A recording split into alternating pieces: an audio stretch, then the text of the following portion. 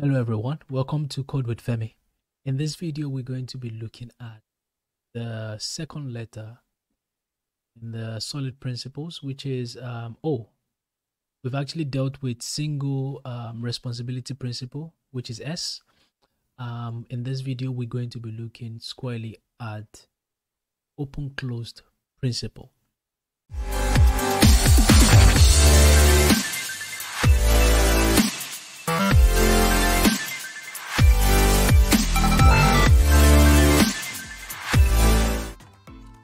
So open-closed principle states that classes should be open for extension or closed for modification. And what this really means is that you shouldn't actually be changing your class every time when you need to make new changes to your code. You should actually just extend on what you've already implemented, because this actually makes sure that you're not actually breaking existing functionality. You actually just extending on it for it to actually have a different behavior as to what you're actually expecting. For those of you who missed my previous video, please go check it out, because that touches on the single responsibility principle. In this video, we're just going to be focusing on open-closed principle. So let's jump into the IDE. I'm just gonna clean this out, and also what I plan to do is I'm going to make sure that I push this code to my GitHub repository, and please, I'll put the link down below. You can download it whenever you want to. But I'm just gonna put this in all this ones we did in our previous video for single responsibility in there. Let's just move that as well in there. And what I'm going to do is I'm just gonna make this let's just say disabled. Okay, can copy that, and then let's paste that out there. Okay, so we have a program file, because remember, main is the main entry. So I just want to disable that for now, because I don't want to use this. And also I might just let's just unload this class. I'm just gonna exclude this program file from the project actually, but I'm gonna push it up because I still want you guys to have all of this. So for this one, I'm just gonna rename it back to main, and then I'll remove all of this stuff we did in the previous video, and also remove the top part as well, because we want to focus on open-closed principle. So open-closed principle, so I'm just gonna make an example here, and the example that I'm gonna make is this. I'm going to set up a class called lion again. So let's just use a class called lion, right? We call it a lion, but it's just that this lion is not going to have a cub this time. So in this lion, what I just want to do is I want to make a sound, right? Let's say that there's a void, and then let's say make sound. Let's call it make sound, and then console dot, right? And then what I want to do is I want to just roar, right? That's what the lion does, right?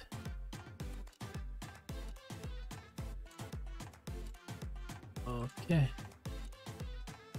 save that, and then the next thing we want to do now is we want to call this lion in here. Let's just call this lion in here. Say var lion is equals to new lion. Sorry, lion. So this is a new lion now, right? We want this lion to make a sound. Okay, if I run this, the lion is gonna make a very good sound. But now the question I want to ask you is, What if I want to bring in other animals to make their own sound? Like a dog, for instance. I want the dog to be there. Like, how do I achieve this? Because now I've already implemented make sound, right?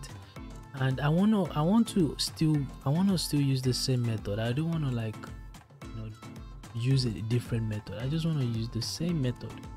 But now the problem I have now is that this class is actually for a lion, and it can only make a lion sound. It cannot make a dog sound.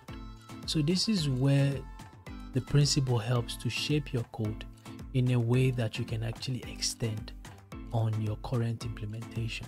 So the first thing we want to do to resolve this is to actually create a parent class. I'm going to call that class an animal. So we'll call this one animal, and in your animal class we're gonna make this an abstract. Let's make this an abstract class. Okay, this is an abstract class. And then what I want to do now is I want to actually have that public, and then we're gonna say abstract. We'll make it a void, and then we'll say make sound. So this is actually our abstract class, and remember from my previous video, when you have an abstract class, it has to be inherited by a child class or a derived class. So you have this make sound now. So this actually makes it easy now for me to extend on the make sound, because I have a make sound now in this animal class, and I'm going to show you that now. But now before we do that, the lion now has to inherit from animal. Okay, and when the lion inherits from the animal, guess what? You just have to make sure that you override the actual parent class. And see now that it's overriding it. Just pay attention to that. Whenever you have an abstract method like I do here, just make sure that in the child class you're overriding it so that you can do what you want to do with it. But now with this, I have animal, I have lion.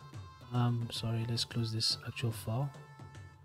In here now I can now say let's actually make the animal and say this animal is a lion, and then the lion actually makes that sound. But guess what? Now what this has opened up for us, this structure will just put in place now. What the value it has put in place was I can actually extend or make sound. I can use it to do different other behaviors. It doesn't have to make the sound of a lion anymore. It can make different sounds now. So now let's actually add another class and call this one a dog class. Okay, dog, and then in there public, in there we're gonna inherit from animal, and we can actually now override. It's already giving me a red to tell me that I need to override, implement the abstract class. You can see there. And all I want to do is just I don't want to throw an exception. I want to actually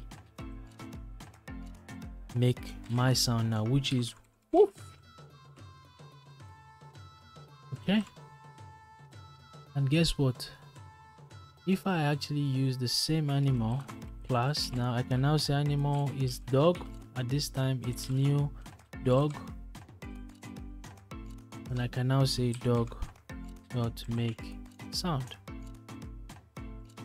If I run this now, you can see that you would see now that it's making two different sounds now, and this actually you can see there roar and it's actually woof. So this is actually something you should pay attention to in terms of open closed, because it actually helps you to be able to just extend on on your code. You don't have to so for example, now I don't have any reason to actually go ahead and actually go change this actual lion class if I have any issues with this class.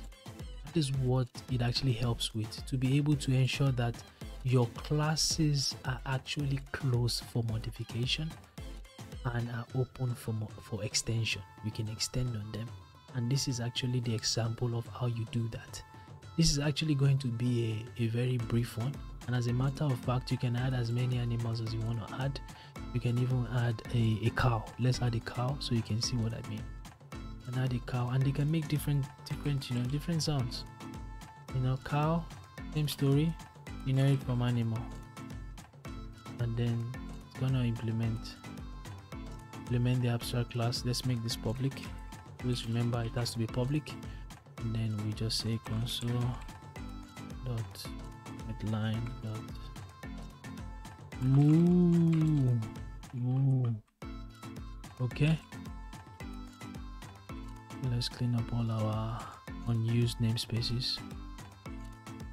So to do that, I use Ctrl R G to actually just remove unused namespaces in Visual Studio.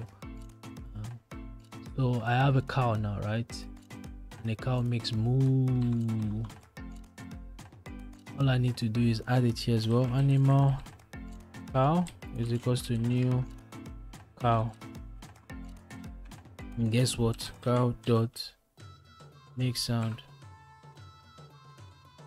And see there, if I run this, it's gonna make the animal sound. So that is actually it, and I hope you guys actually understand. You're understanding these principles as I'm explaining it to you. Just let me know if you feel like there's still some things that you're still struggling with. I can actually have at some point as well, the plan is to actually start using this in real case scenarios. We're gonna be developing using systems together, but for now let's just understand the basics, and then we can actually take it from there. But I hope to see you in my next video, because the next video is going to touch on L, which is Liskov substitution principle. So yeah, I really don't know why they call it Liskov, but when we get there, you would actually would learn what that is all about. So keep well and stay safe.